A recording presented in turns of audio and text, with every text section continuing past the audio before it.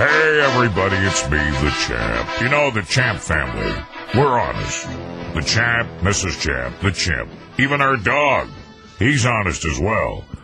But people try to get us in trouble. They try to find out that we've done something wrong. And that's always upset me over the years because we wouldn't do anything wrong.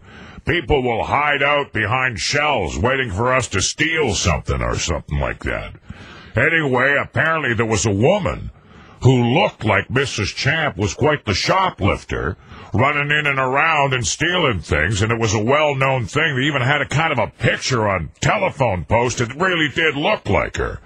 Anyway, they finally caught a woman, not Mrs. Champ, but this guy that caught her had to go up in front of a police lineup to kind of point her out to make sure that it was the woman. So they asked Mrs. Champ if she wouldn't mind stepping in the lineup to make sure that this guy could decisively pick out the culprit.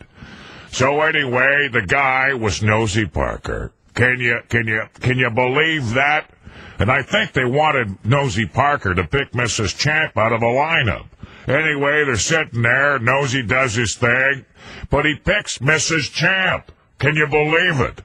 So anyway, Knuckles comes up over to me and he says, "Hey, Champ, I understand Nosy Parker fingered Mrs. Champ."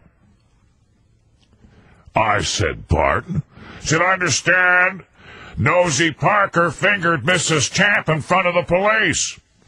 Well, lose it, stop, overreact. Oh, I had a mug shot for him, right to his mug. Here comes the big mitt. He's down on the ground. I said, "How's that, Knuckles Muldoon? Does that look like Nosy Parker fingered Mrs. Champ enough for you?" Ever since I've been the Champ.